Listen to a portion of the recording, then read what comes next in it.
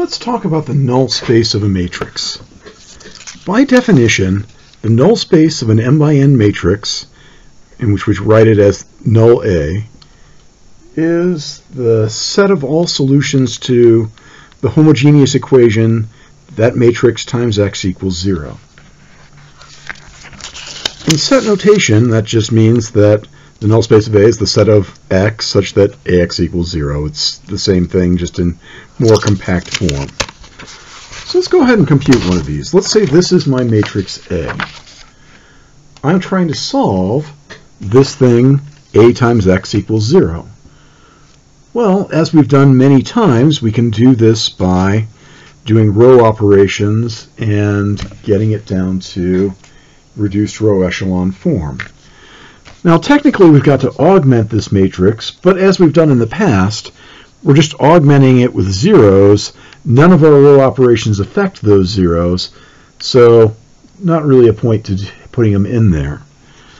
Now, this is a very simple matrix, so there's not a whole lot to do.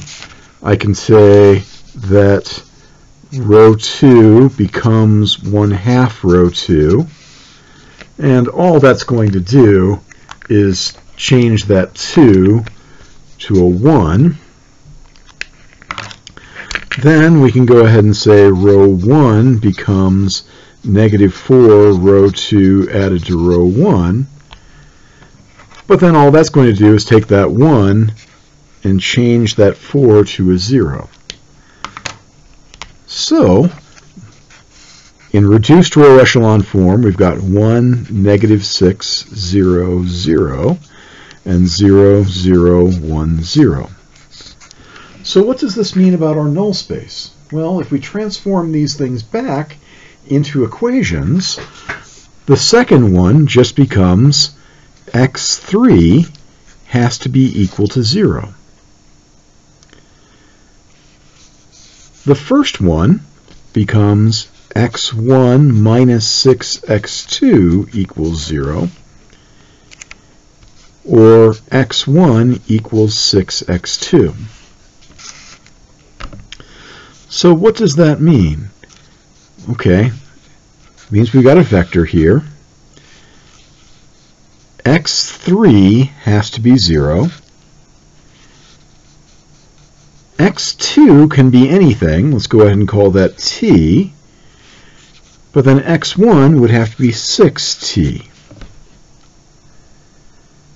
Now, it is important to realize here that we actually have a 4-dimensional vector,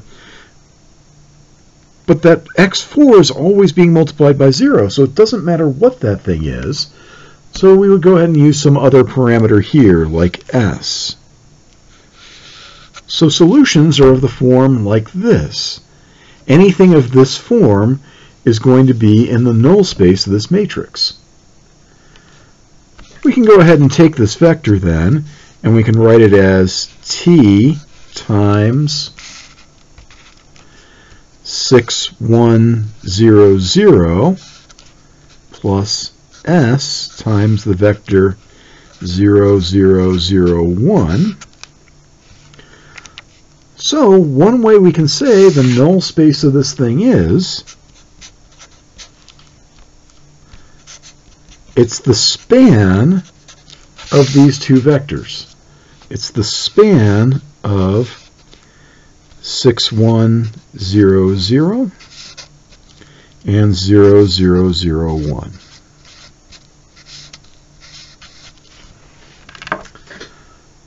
Now, one question you may have is, why do we call this thing a null space?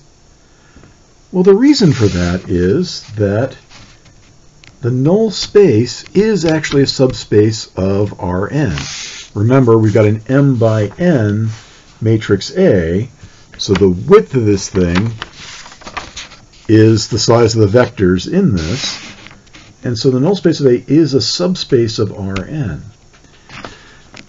To remember, there were 3 things we had to check to show that something was a subspace. We had to show that it had a 0 vector.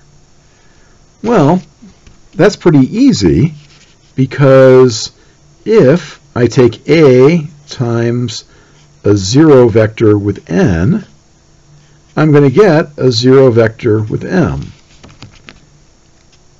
0 vector with n elements gives me a 0 vector with m elements. That just has to do with the normal way that matrix multiplication works, and certainly multiplying by zeros always gives me zeros. So certainly the 0 vector with n elements is in the null space of A. Is it closed under addition? Well, suppose that A times x1 was equal to a 0 vector and A times x2 was equal to a 0 vector. Well, then A times x1 plus x2, since matrix multiplication distributes, this is ax1 plus ax2, which would be a 0 vector plus a 0 vector, which is a 0 vector. If x1 and x2 are in the null space, then x1 plus x2 is in the null space, so it's closed under addition. Similarly, if ax equals 0, a times cx is the same thing as c times ax. C times the 0 vector is a 0 vector. So it's got a 0 vector. It's closed under addition. It's closed under scalar multiplication. That means that the null space of A is a subspace of Rn.